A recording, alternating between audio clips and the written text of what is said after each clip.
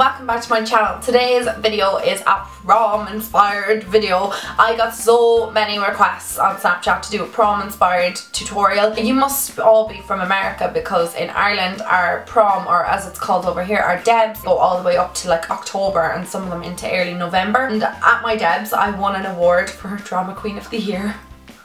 I got my mum's friend to do my makeup on the day, but I know at that time if she wasn't available I would have had to do it myself, and I was at a loss because I had no idea what I wanted to do with my eyes. Today's prom look is very dramatic. It's not really for the faint-hearted, but I think it was so easy to recreate because I'm not really that good at cut creases, and I did it like in like 2 seconds and it turned out okay, I think. If you're not comfortable with a cut crease, I wouldn't go in with the dark shade into the crease. I just stick with the browns and the gold. Golds and neutral colours go with every single dress. I mean, you could be wearing a red, blue, yellow, purple, whatever colour dress, and the gold and the neutral colours will go with it. I could definitely do a more toned down tutorial, but do let me know. I actually really liked how this came out and it was so simple to actually do, and I'm shocked because I am crap at cut creases. So if you want to see how to get this look, then please stay tuned for the full tutorial. Mwah. First of all, I'm going to take my Loreal Nude Magique Blur Cream and I'm just going to apply that around my T-zone area. This is going to prime my face just before I put my foundation on, making it last throughout the night because that's what you want on your prom. I'm taking the Loreal Infallible foundation. This is great because it has no SPF in it. I'm just bouncing it across my face using my beauty blender. Find that the beauty blender gives the best application and just makes your foundation look flawless. Next, I'm going to take the Catrice Prime and Fine eyeshadow base. Just going to apply this all over my eyelids and just blend it out with my ring fingers. It's going to make my eyeshadow just last the whole entire night. I'm going in with the Sleek Eye Divine palette, and this is the Storm palette. I'm taking this light brown shade and just placing that straight through my crease and then blending it out with a big fluffy brush.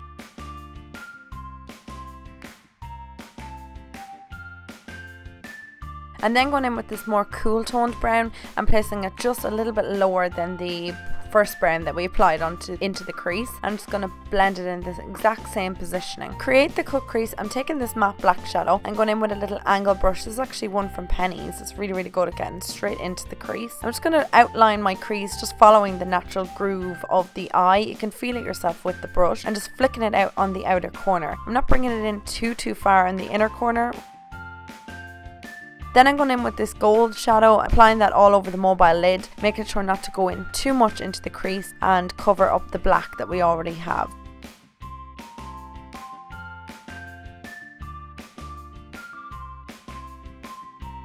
In order to intensify the gold, I'm just going in with this collection. This is a liquid glitter and I'm just going to apply that all over the lid, just where the gold is. I'm placing a cream shadow just underneath the brow bone and into the inner tear duct. And then taking the Maybelline gel liner and with an angle brush I'm going to create a winged liner, and I'm bringing that the whole way into the inner corner of my eye. It's all dependent on yourself and your own eye shape, what sort of liner you want to do, but I just thought wings suit this best.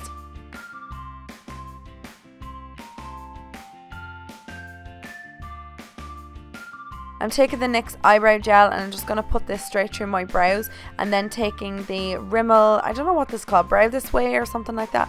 I'm taking that brow product and just placing it over my brows.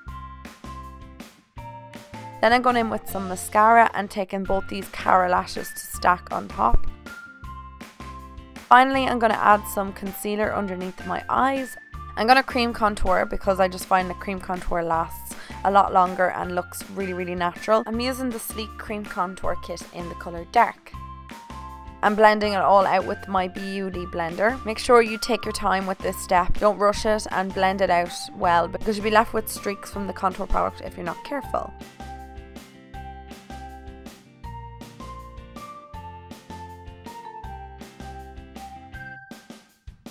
Going to go in with this light BB powder from Loreal and just place that underneath my eye. That's just to set my under eye concealer. And then to set the contour, I'm just going to take the contour shadow. I'm just dabbing this on. I'm not trying to build up product. I just want to set it so it doesn't budge all night.